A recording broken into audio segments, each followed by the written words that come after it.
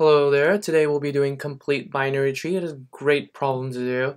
So first we have to understand what exactly is a complete binary tree. A complete binary tree is when all the items in this binary tree are complete. That means there's a left and there's a right, and anything after it ends, there should be no nones in between characters. Say, suppose this one.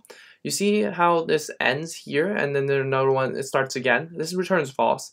It has to be a complete binary tree on both sides in the whole thing. So it just runs left to right until we see a none. If we see a none, there cannot be a node any longer. If there is a node, then that means it is not a binary tree, a complete binary tree.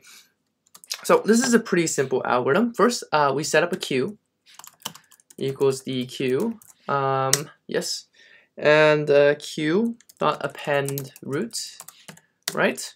And while queue, we're gonna keep going.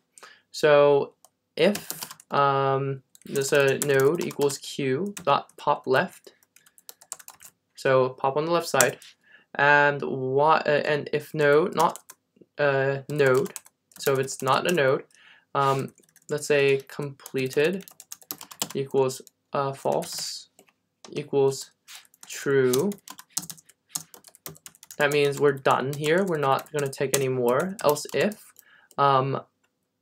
complete, if it's complete, then return false. That means it is a node and it was complete already, but it's now going to return false.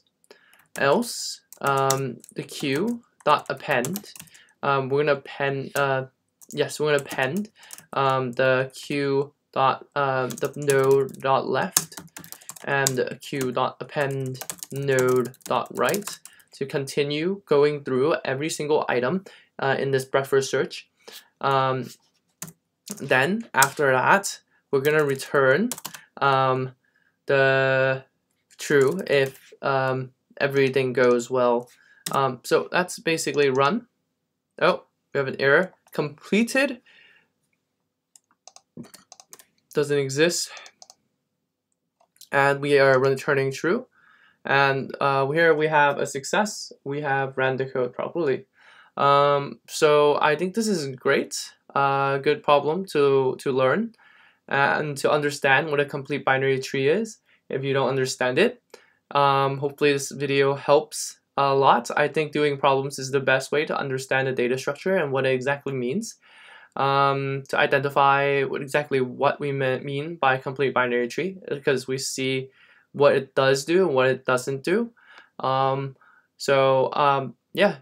if you enjoyed the video, like and subscribe. If you want more, check the link in the description below.